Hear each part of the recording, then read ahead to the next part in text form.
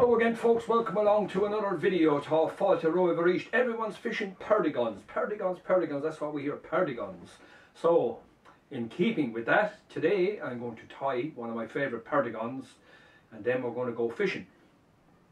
So be sure to join me for that. In the meantime, I want to talk a small bit about perdigons. Developed apparently by the Spanish national team. They've now become universally popular. So, they come in a range of guises. I've experimented with a few of them and I now have a couple of favourites, one of which I'm going to tie now. So here it is. Okay folks, the tying of the Twinwire Perdigon Nymph is probably one of the easiest tasks in fly tying. For such an effective fly, they're just so easy to make. So I'm using here a size 14 jig hook. And I'm now putting on a 3mm tungsten copper bead. Now the make of the hook in this case is fastener, but any jig hook from any manufacturer will basically do the same thing.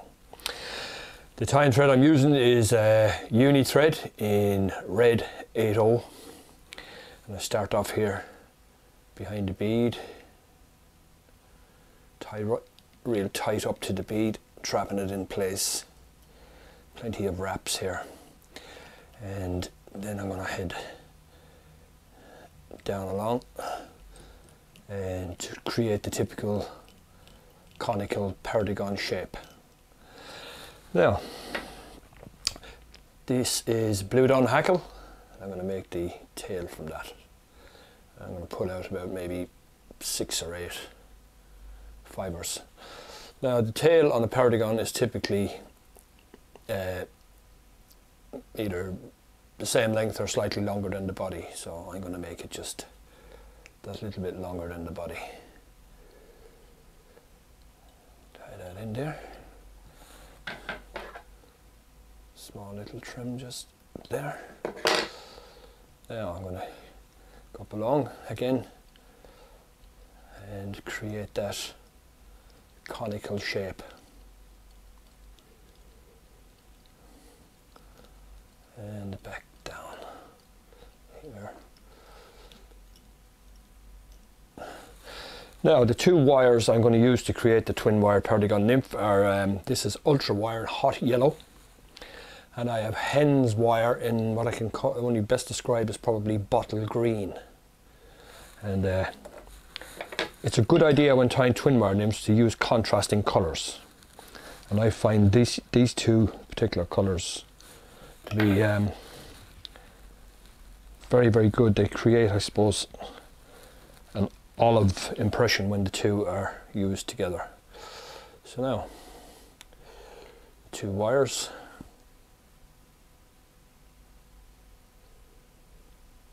Now I'm going to go forward here again.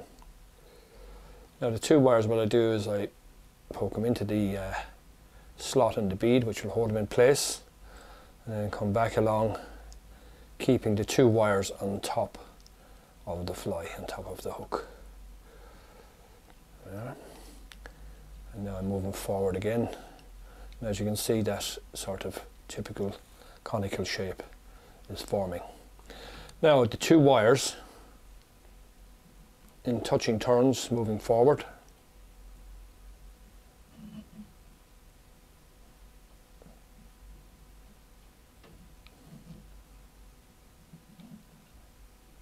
And just right behind the bead, tie them in, trim off the 2 wires. And now just a quick whip finish. I've misplaced my whip finisher momentarily, so I'm just going to do it with my fingers. Just a couple of turns just to hold everything in place. I'll do that again. Now, much easier to do a whip finish with a whip finish tool, but I've just left it out of my hand. I can't find it at the moment. Now next, UV glue. In this case I'm using Gulf glue It's a little bit tacky in my opinion. It doesn't flow very well. It's a little too tacky and makes it difficult to spread evenly on the fly. So what I have to do is sort of try and spread it around with a needle. I actually have different glue but from a different manufacturer on order, and that is it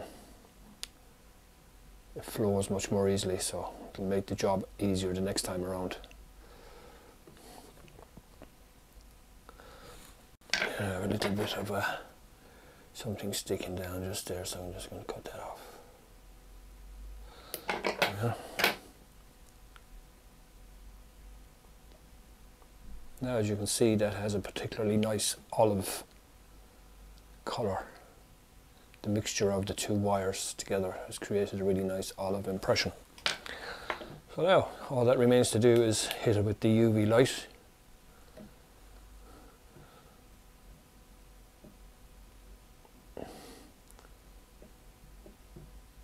And that's it, folks. That's your Twinwire Perdigon Nymph.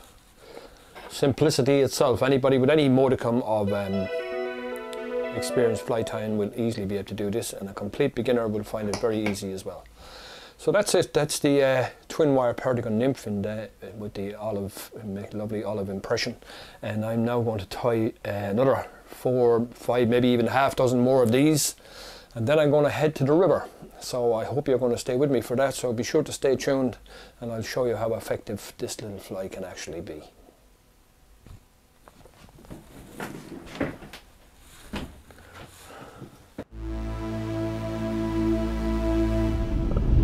Now I'm on my way for my Perdigon adventure, and I've been joined by the brave Dahi. Say hello, Dahi. Here we go again, 2021 season. Have you ever been on a Perdigon adventure before? Is this your first Perdigon adventure? Yes, indeed. We're going to have a bit of fun at the river today, so be sure to stay tuned.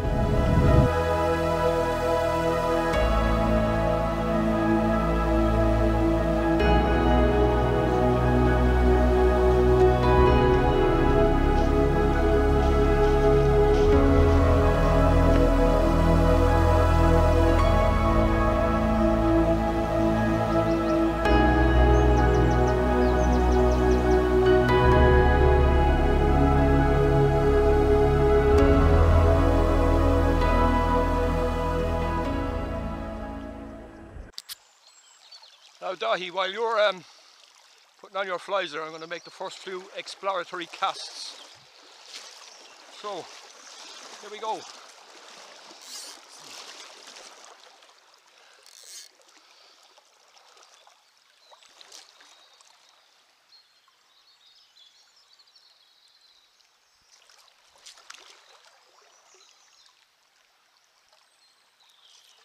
Yes, first one.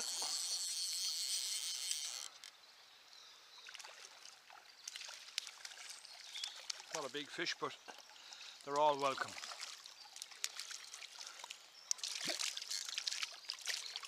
Okay, and off he goes.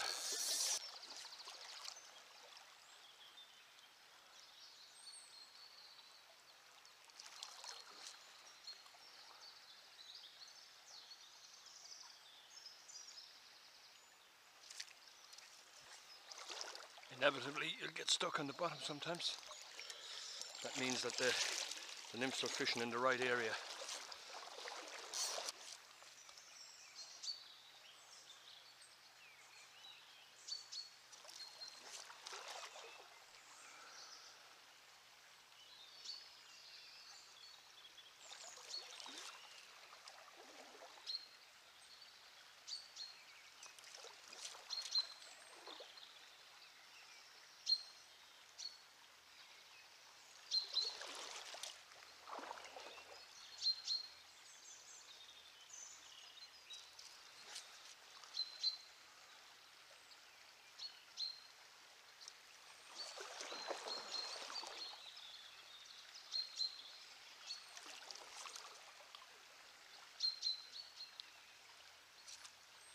Yo!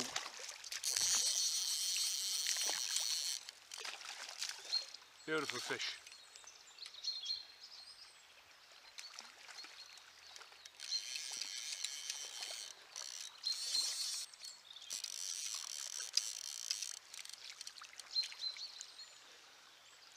Yeah.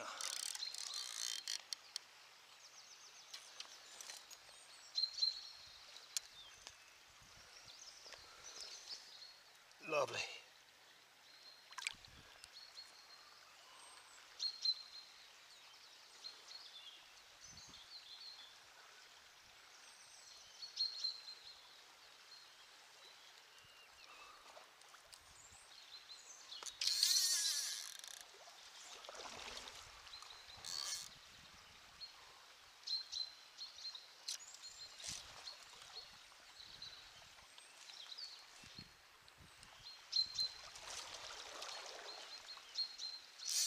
Oh!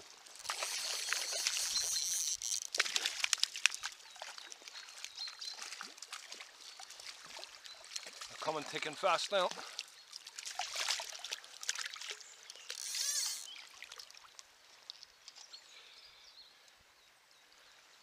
Another beauty.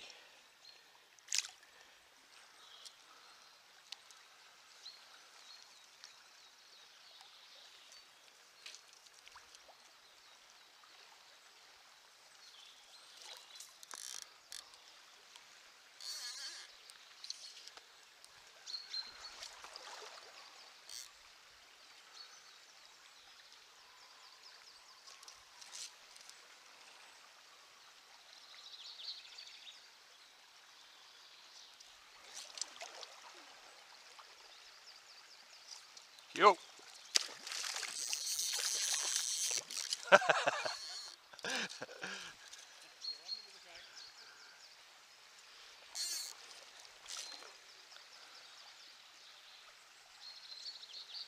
Whoa!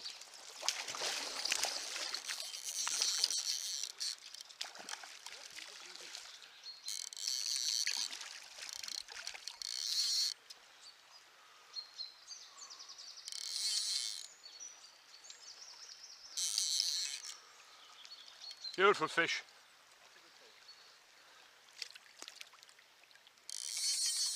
Yeah, come to that. Oh yeah. He's a little bit thin after the winter, but he's lovely all the time. Okay, the setup for fishing these perdigons, I have on the point really heavy size 10, built with lead wire into the body as well. And to fish the 14 that I tied, that you saw me tie earlier on, I attached that onto a dropper, which is about only maybe 2 feet away from the heavier one. That will drag down the smaller one, which I find you catch the most fish on. So you need to get the smaller fly down, and the big fly obviously aids that by dragging it down into the where the fish are at. So that's how I tie it up. It's not necessarily how everyone else does it, but I find that works for me. So they're just basically, what, 1.5 feet, 2 feet apart, and that serves me very well. So I'm going to give it another cast now and hopefully get another couple of fish. Very fast current.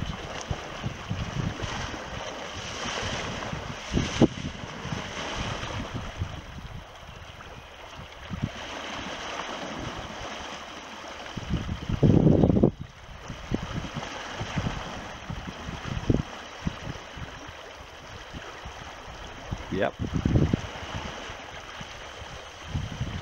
And a strong current there now as well.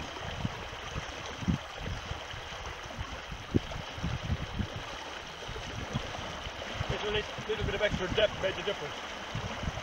Nice trout. Healthy trout.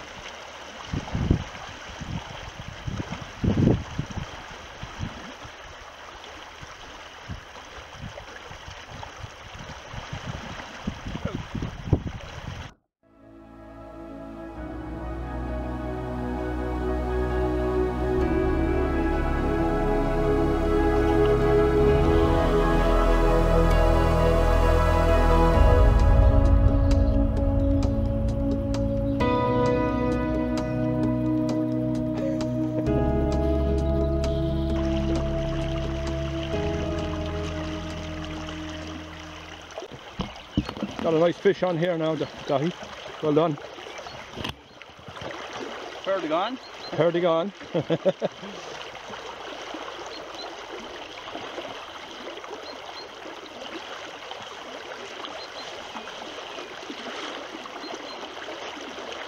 Thought you had a net, but it seems to have disappeared.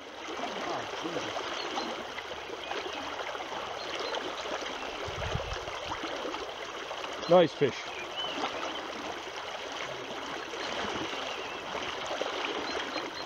Beauty. Nice trout, yeah. Yeah, lovely fish. Good condition. Put him right down onto that. That's it. Off he goes. Beauty.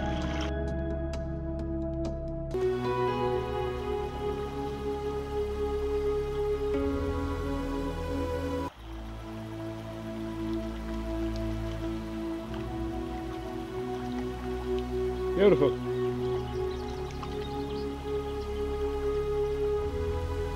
Perdigon strikes again, huh?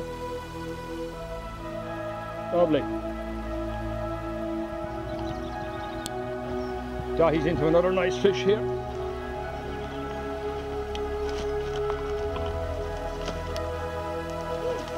He's putting up a bit of a fight, isn't he?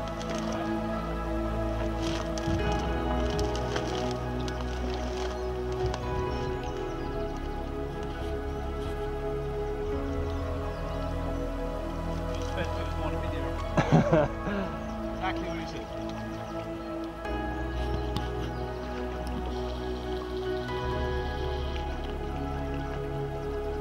Nice trout. Yeah. That's a good trout.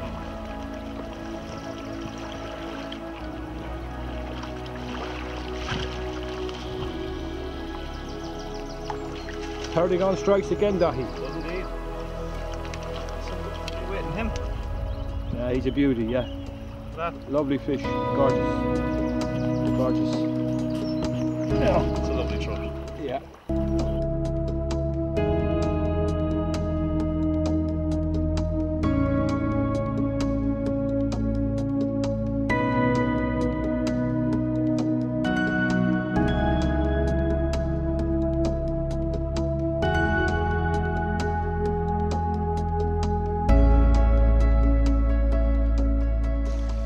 Another one.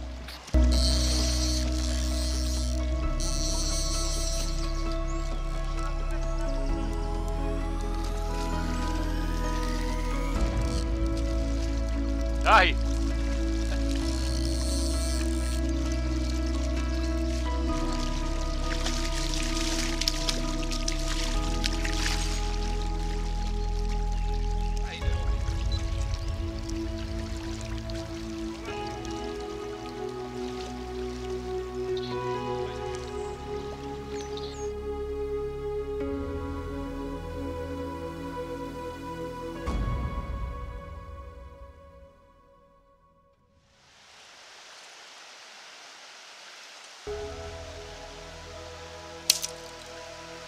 Here we are, folks, back from the river.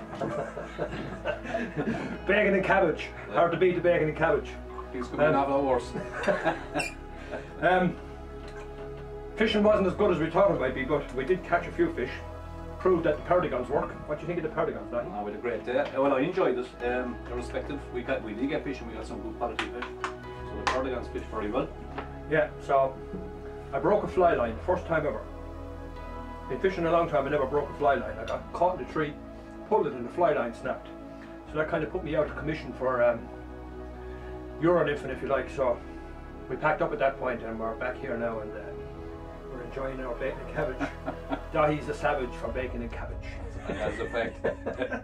So once again, folks, appreciate you joining us on the river and while we're having our dinner. And be sure to subscribe, because we'll have plenty more videos of during this fishing season. And once again, thanks and good day on Céad O'Rada. Good day, Ship Sloan, agus Biggie a Giscot.